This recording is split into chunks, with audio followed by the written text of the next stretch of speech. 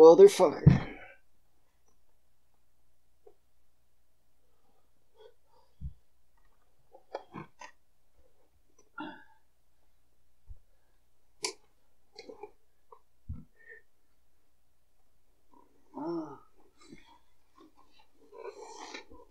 Oh, fuck.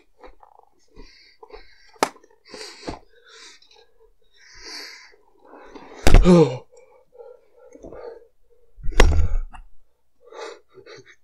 Shit.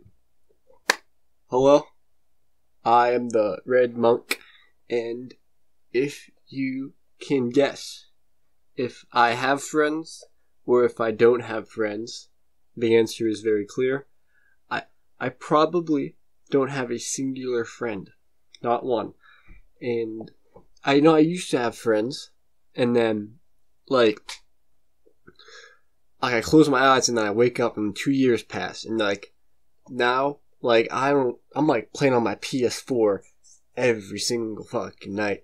And, it's not I think my social skills have, improved since I was 16. I was a real fucking dick growing up. But, now, I'm, more aware of, boundaries and shit. But yet, I don't have a singular acquaintance. Mainly because I think, when men hang out, they don't say friends. I think the last time, I think a man should say friends would be, at age, 14.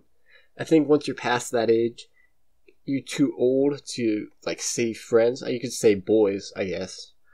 But, no, I think I have 2 or 3. That doesn't include my brothers, though. That's not 0, but, I swear to God, after fucking high school, everyone goes their separate ways. They have to work 50 hours a week to pay for fucking school. And, with the new, 2020, there's a lot of people just, cocooning and, staying inside. There was so little stuff to do, in the 80s when you're in your house. But now you have, internet and computers and, PlayStations to just, stay inside and play video games all day is pretty entertaining, There's a lot less risk involved. But, to live life is to fucking live. And, I want to go out there and experience shit. So I thought I could, in this video, talk about some shit that can help you, get a different perspective on how to, obtain casual relationships with your peers. It's weird that some people attempt to, always, kick someone down when they can. If they have the opportunity to kick someone down, there are people out there that will take that. And, stepping out of your boundaries and, talking to someone, they're like, why are you approaching the alpha male? And it's just, there's just that haze. You know what I mean? I'm not at all scared of social situations. What the fuck are words going to do to you? And if, no one's going to, get personally insulted if you try to, approach them and be nice. But I swear to God, it's just, stepping outside of the boundaries of, oh yeah, you're just here. It seems to be, a lot for some people. And, I really, go out of my way to, to talk to people. I think that's really important,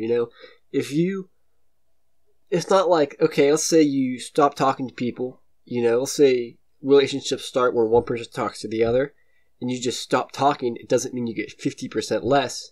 It means you get 90% less because you seem less approachable. And it is really important to step forward. A lot of people are just too far back. They don't want to go forward because somehow that can be to get turned down. There's this thing that they just turn down. And I think maybe it's something that guys do that we're older, with to obtain this weird image of being a tough dude or something.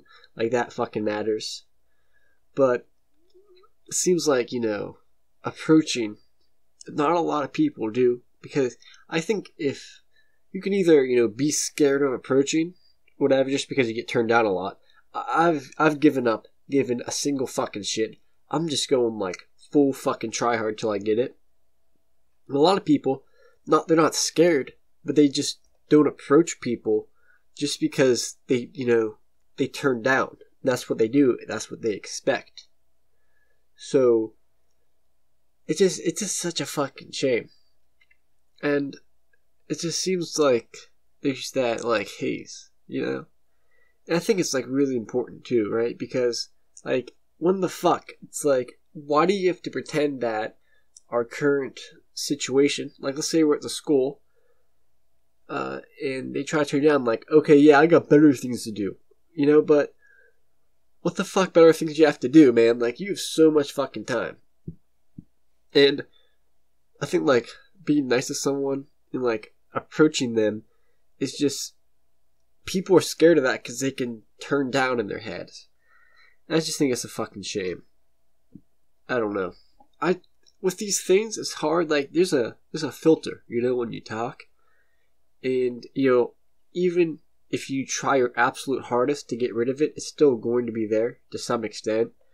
And, I try to get different perspectives and see how it is.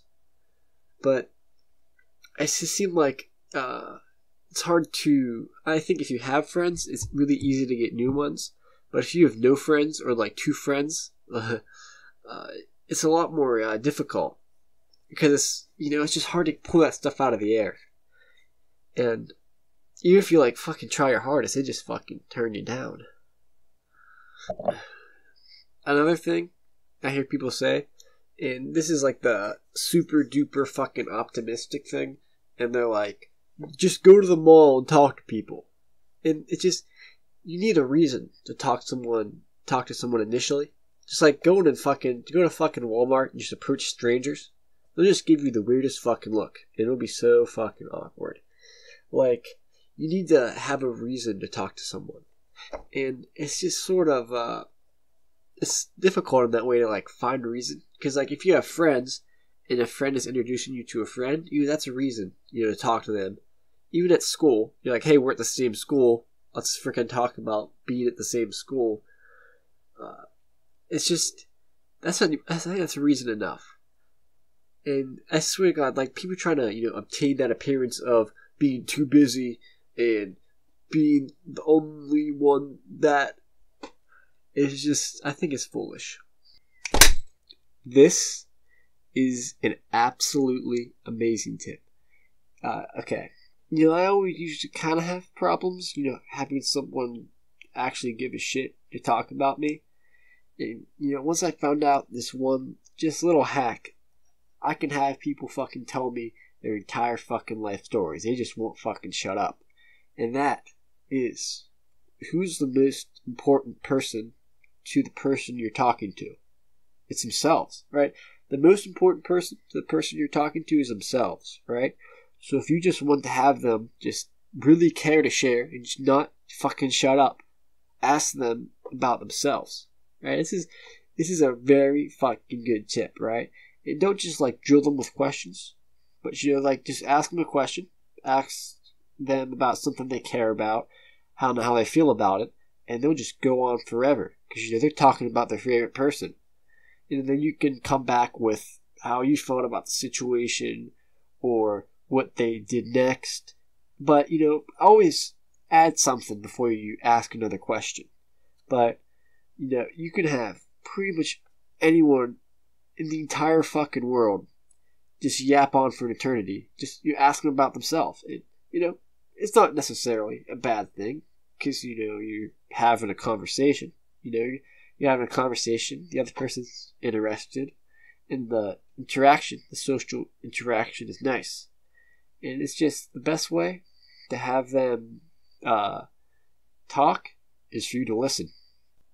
I don't know, the more time that passes, the more I think that this whole thing is just something that grown-ups don't do as much. Like, I think when grown-ups hang out, they're only, getting stoned or drunk.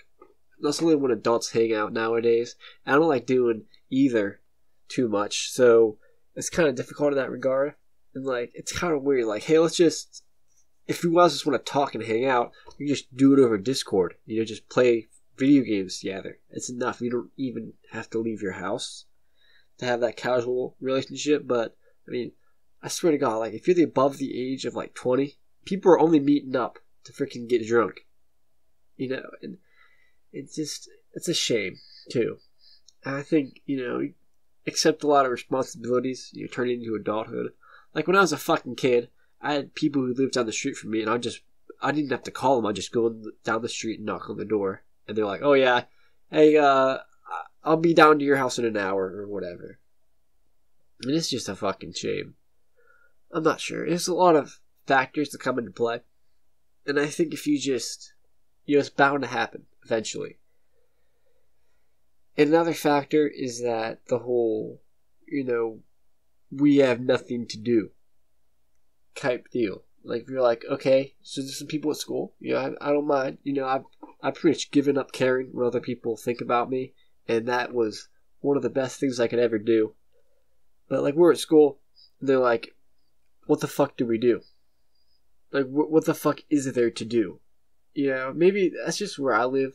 Like, there's this town down the street.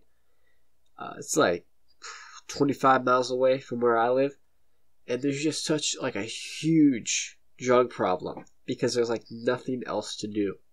There's fucking nothing else to do, And, like, that TV show Friends, they would just go to a coffee shop and sit. And that's why I think, like, getting drunk is, like, the main thing. Because that is something to do, But, like, what else is there to do? Unless I guess you could do study and you could, like, play instruments together. That would be fun. But I think it's difficult in that regard. And especially, being adults, to some extent, it's a tricky business. It's a tricky business. So, I mean, I'm not really one to give advice for this situation. Because I'm a really bad example. I'm a really bad fucking example. But I think probably the best thing to do is once you get that momentum, it'll be a lot easier. But if you, like, find something to do, like going to lunch and hanging out's enough. And the main thing you gotta do is just try to have someone introduce you to their other friends. Because that's the main thing of how it works. And feel like you have to look at what you and the other person have in common. If you both like to play video games, you both can play video games. And then from there, then you can get drunk or whatever. But we have to find something in common. But just like random people on the street, like going to fucking Walmart, I'm sorry, it's going to be very difficult to find fucking friends as an adult in fucking Walmart. Just because, where you overlap, I think is a good place to start. And it's really important to, approach. And when you approach other people, because, like, no one's going to fucking approach you. This is, if you expect anything out of anyone else, you're going to get let down. And that's sad, but it is true. If you expect anything out of anyone else, you're going to get let down. So if you want to get friends, you have to, do that within yourself. You have to, approach people. And you have to sort of, be in the same step as them. And, it's not just like, hey, what's up, let's go to the Walmart or whatever. It's, just get to know one over time. You do it naturally. Like, imagine some organic thing and just roll with that. And wherever you overlap, this is a good place to start. And it's best to, find friends with someone, who has friends. Even then, if there's another person that doesn't have friends and you don't have friends either, that's still not half bad to, meet up and chill out. But, it's difficult, for adults. Especially because, like, a lot of jobs are, like, really demanding. And sometimes people just want to play on Discord. Like, this is not true for me at all. And it's true for some, other people. But, like, you have to look what you currently have. You know what I mean? Like, you'll be surprised what you currently have. Like, I have, maybe 2 or 3 friends, but I can turn that into more. You have to look at what you already have, right? This isn't some beginning of a story. Your entire life is a story, and look where look at your past, look where you came from, right? Because that is what led to where you are right now, right? So look at what you have. If you have like friends you just talk to on Discord, maybe ask to hang out with them. Not a bad deal. See where you overlap. And that's about all I can think of. It's just important to, approach, and do your part and to be in the same step as them, right? Because that's how it's going to come for you, is you have to go for it. And don't be, rejection's really fucking dumb. Especially when people are just meaninglessly rude. Just solely for the fuck of it. Like, I've worked a few jobs, and there were people there who were literally just dicks for the sole fuckery of it.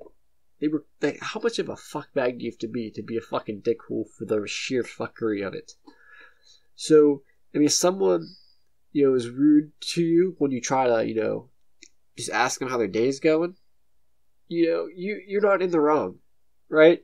Like, you'll be surprised if you just stay in the right, you will be right. Like, of course, random fucking negative occurrences happen. But if you just, if you're polite and you just, go for it, it's not at all out of the realm of possibility to just say, hey man, what's up? How's your day? But, this is advice coming from me. So, yeah, just get a few different perspectives. See it in a positive light. And when it comes down to it, it's just for the sheer enjoyment of it. And it's just tough, man, because once you get that ball rolling, it'll fucking roll, And the momentum's nice, but if you don't have it, it fucking sucks. I can fucking say that. So, yeah. Thank you for watching my video. Alright, bye.